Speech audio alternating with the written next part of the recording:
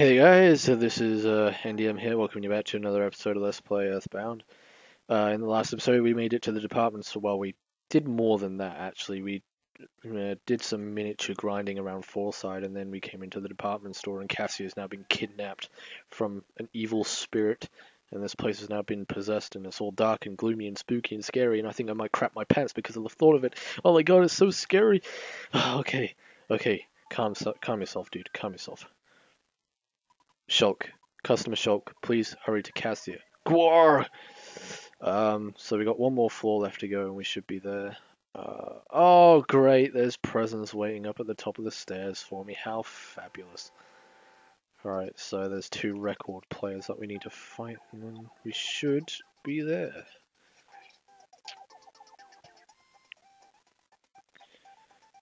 I remember recording, like my last like the first LP of this that I did a few years back. I remember getting to this part of the game and fighting the boss, and I just remember struggling at it for some weird reason. I remember sitting there for about an hour trying to beat it, and I was like so happy when I finally did. I just remember that. That's one of the memories about that whole Let's Play that sticks to my memory, is fighting this boss and then beating it. And I just remember the satisfaction of beating it. I was like so happy. Oh great, we got a musical guitar. Well, we managed to get here with full PSI, so that's something to feel happy about. Okay, that's not good. Use one of your lightning attacks, so that, oh, never mind. We managed to wake up pretty quickly. Alright, before we actually go into this fight, I'm gonna get myself healed up first. That's gonna be the primary thing to do. I think I'm gonna start out this fight by I don't think I have any assist kind of things like defense down or offense up. I don't have any of those things. So what I'm gonna do is I'm gonna start off the fight by firing big bottle rockets. Shulk, customer Shulk, gorg, because I've got 2 bottle rockets. I might as well just use them to my disposal, you know. And this is probably the best opportunity or the best place to do it. Gorg, you finally made it. This department store is gonna be your grave. Gwar. You will be gone and you will be burning in, well, you'll go to heaven. I think you meant to say you'll be burning in hell, but okay. I guess you just didn't want to be mean. Maybe this guy's nice, maybe he has a heart, I don't know. So, well, Shulk obviously has to attack, so I think actually Hypnosis works on this guy. But I think only Omega works, not Alpha, so I'm going to try Sleep and see if this works. I'm pretty sure it does. Yeah, it does work. It puts him to sleep. But it doesn't last for long, apparently. Okay, I'm not going to bother with that, because that wastes 18 fucking PP, so pardon my language, but yeah, it wastes 18 PP, and there's no point if it's just going to wake up the next turn. So, we're going to go out and fire some bottle rockets at this guy, which does a lot of damage. I think big bottle rockets do up to like 300 damage, which is really good.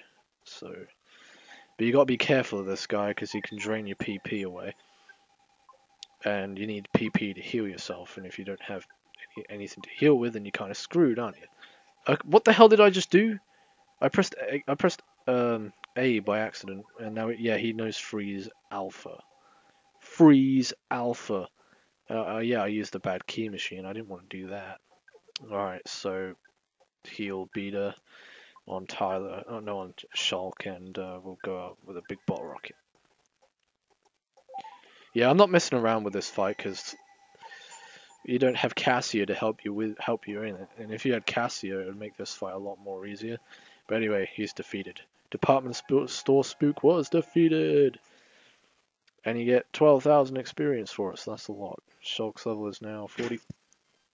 Shulk's level is now 44. Oh baby. Offense went up by 4, speed went up by 1, guts went up by 2, vitality went up by 2, IQ went up by 2, luck went up by 1.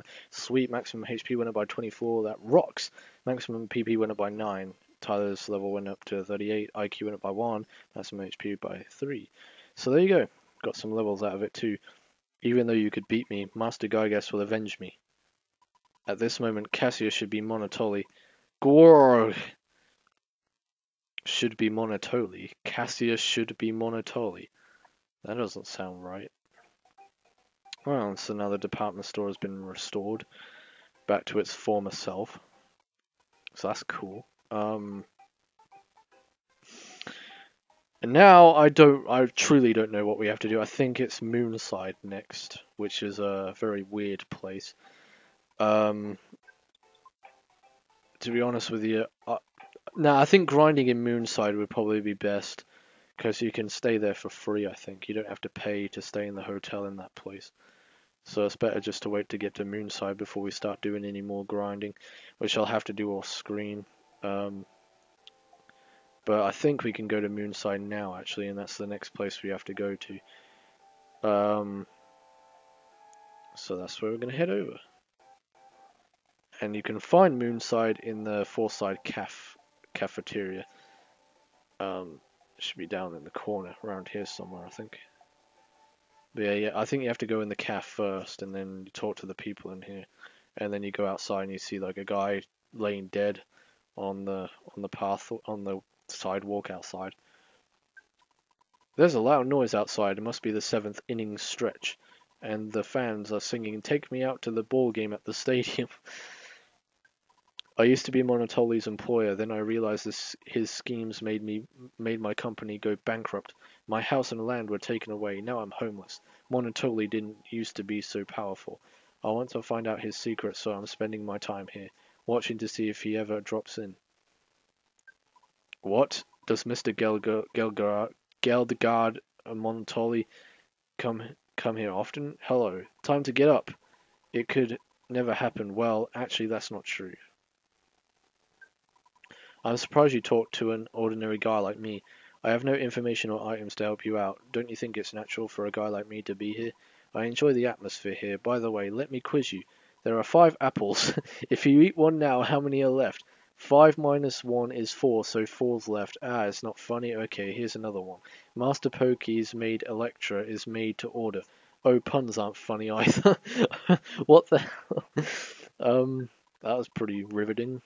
I was in the middle of a caffeine buzz, and I had to get to the bathroom fast. When I got there, I accidentally knocked on the wall instead of the restroom door. The next thing I knew, someone asked, "Who is it?" and really surprised me. Maybe I just imagined it. Maybe. It's kind of spooky, though. Guy to be standing behind a wall.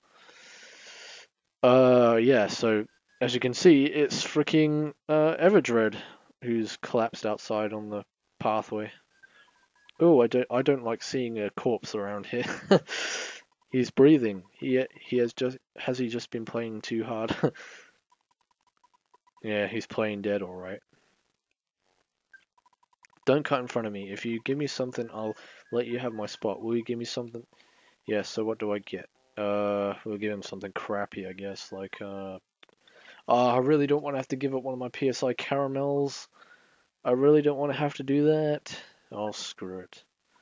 Are you sure? Yes. Alright, take my place. I have no choice. I wasn't going to go to the bakery and just buy a bread and then give it to him. I wasn't going to do that. Wheeze. Aren't you Shulk? I can't see too well. Everything's blurry. You are Shulk, aren't you? Nah, dude, you've just been drinking too much alcohol. I don't know where you've been, but the cafe surely doesn't sell alcohol.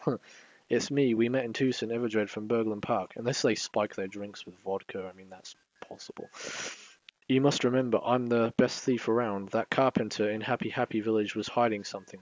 Wheeze. Strange, I stole it, and I thought about selling it in the big city. An old city wiseman called it Manny. It's a strange colored doll-looking thing. Oh, Wheeze, I'm in pain, and Monotoli tricked me and stole it from me. He tricked a thief. He wanted me to go out of the way because I knew his secret. He gets his evil power from that statue. Listen, I'll tell you only once. At the cafe, check behind the counter. Gasp. I said I'd tell you only once, but if you insist, I'll tell you once more. Gasp. Do you want to hear it again? No, I do not. Before I go, here's my last haiku poem. When on your way out, be sure that you say goodbye. Then lock the door tight. This is my final request. Don't follow me. I must be on my way. Whoa, so long. Goodbye, Everdread, my friend. I will see you in another lifetime, I guess. Because that's the last time. I think that's the last appearance he makes of the game. He stared right at me. Ooh, it was scary. Is that man going to what? Kill someone? Do you know him? You must be a dangerous kid. I'll bet you are on your way to Jackie's calf right now.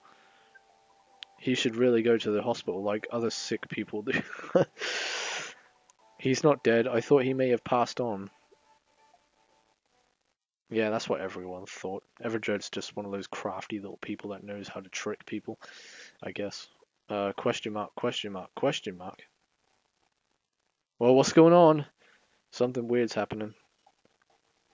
And everybody, welcome to Moonside. Yes, we're on a huge acid trip here, as you can plainly see. Robopump. So yeah, we got 5 Robopumps now.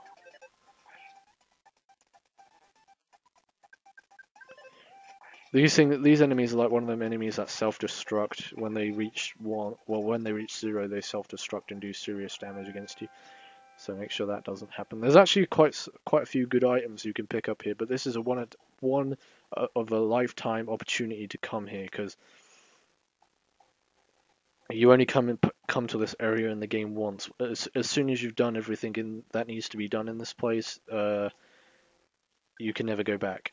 What, Fourside? Are you still sleeping? This is Moonside. Yes, that's wrong. I am the hostess here. Yes is no, and no is yes. It makes perfect sense, Moonside. Oh my god, what the hell is going on here? Everyone's going all crazy. People are just using reverse psychology or whatever, I don't know.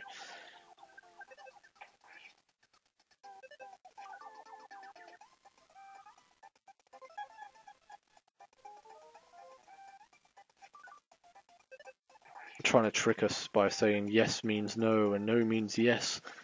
Trying to mess with us. And we've got some really trippy backgrounds here as well. And some good experience. So this is going to be the place where I'll grind, but I'll do it all off screen to get some decent levels here for Shulk and Tyler. And there's a lot of enemies wandering around out here, but what you have to do to get through this place, you have to talk to people, and the way how you navigate is you talk to these people wearing sunshades, and what they do, they teleport you to different places around Moonside that you can't actually get to just by walking to them. There's certain ones you have to talk to take you to certain places, and certain places have certain items that you can get. So you have to make sure you talk to the right people in order to get around. Oh, is that a fire hydrant?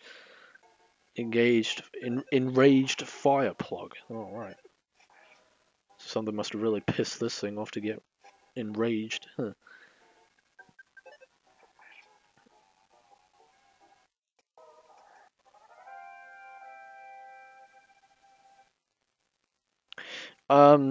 Yeah, I think I will end off the video here, and we'll have a much more detailed look into this area in the next episode. So, in the next episode of Let's Play Earthbound, we shall... Oh god, I'm about to be attacked.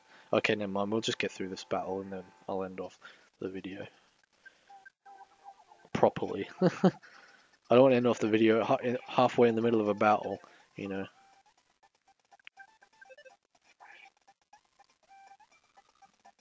Friggin' abstract arts. So that's supposed to be a snowman. And a moon.